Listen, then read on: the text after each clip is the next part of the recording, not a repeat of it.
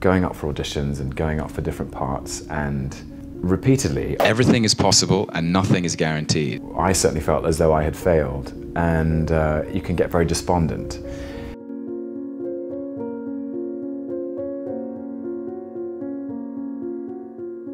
I think my worst experiences are usually quite solitary ones.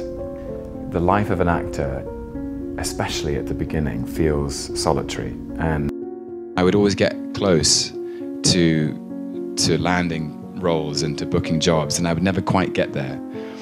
And I mean, this is a universal experience for all creative people, certainly actors, is that the constant rejection at the beginning.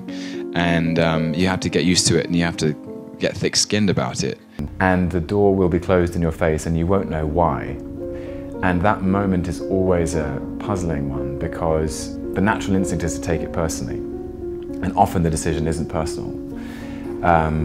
But you feel as though, I certainly felt as though I had failed, and you can get very despondent. The challenge is to find a way of negotiating that, that sense of rejection, that sense of failure, without it eroding your sense of self. And I thought, well, no one's gonna help me get there. The only person who can do this is me. Your own specific talent and your own curiosity in the work. I think it doesn't matter at what stage you're at in your creative life or in your career, but people will always have an idea of who they think you are, and often it's inaccurate or not wholly accurate, and you mustn't let them change your own sense of who you are.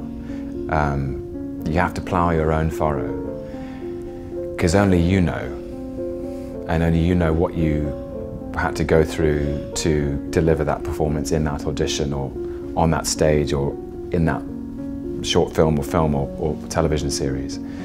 And protect that with everything you have, because all those people who think they know who you are didn't do the work, and they don't know. So have that faith in yourself.